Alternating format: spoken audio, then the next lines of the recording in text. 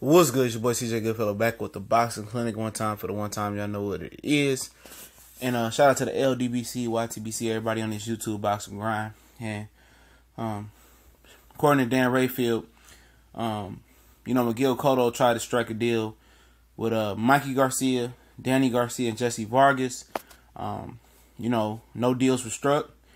And so he went to Sadam Ali, which, from what I'm getting, the feedback I'm getting back from that fight is it's terrible, it's horrible. Some people understand because this is Miguel Cotto's retirement fight, farewell fight, and if he doesn't fight again, some people are okay with it. I'm with that. I'm okay with it if he retires. And on this note, just lead the game. But this just tells me that he wasn't trying to fight anybody at 154 pounds. Or 160 that was relevant, and most of the 154 pounders are tied up. And he wasn't. He was like, oh, we think we could be Triple G. It was all smoke screens and talk from Freddie Roach. I don't think they was trying to make that fight happen. According to what Dan Rayfield saying, he was trying to make 3 fights with guys that's below 154. He didn't try to reach out to Billy Joe Saunders. I think that would have been a good fight for him and Billy Joe. He didn't try. It sounds like he didn't try to make a deal with Billy Joe Saunders. I told you guys about the David Lemieux thing. That was another smoke screen. What Miguel Cotto wants is to be able to be the super A side to basically these guys C side. None of these guys bought into it. He probably wanted these guys to come all the way up to 154 and fight.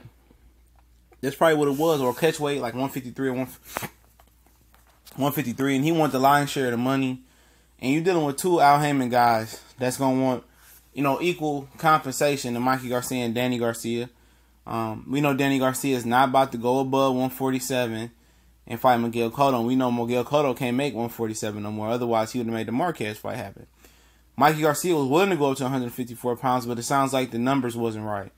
The money wasn't right for Mikey Garcia to make that jump. So, it probably was a line of a 60-40 split. And I don't think anybody here was trying to take a 60-40 split on that money.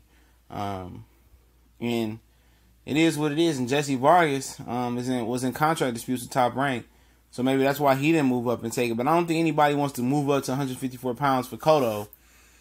And then you have to defend that belt versus all those boogie monsters up there if they're fighting for the WBO belt.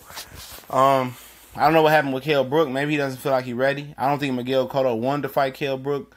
The fight was supposed to happen around the time Kell Brook fight Gennady Golovkin. HBO wanted to buy the fight. Somebody didn't want the fight. Now I presume it was Miguel Cotto. It is what it is on this note for Cotto. Fight this bullshit ass fight and never be seen or heard again in a boxing ring. I'm cool with him fighting Sadam Ali. It's a non-competitive fight. It's funny, some people saying, "Oh, this is a shit fight," and I've seen these other guys say, other fights were gonna be good that were shit, But it sounds like everybody's in unison saying this fight is shit for the most part, especially on YouTube. And I'm not gonna argue a fight with you. It probably is shit. Sadam Ali is no longer an undefeated guy. It's a blueprint how to beat him, and he ain't fought nobody on the comeback trail, in my opinion, that I'm aware of that's relevant. But Golden Boy tried to strike a deal up with these 3 guys. Sounds like Miguel Cotto was asking too much from these guys, so the fights didn't happen. I don't blame these guys. You're going with your career at 135, 140 for Mikey, 147 for Danny, and whatever in store for Jesse Vargas at 147. We gone.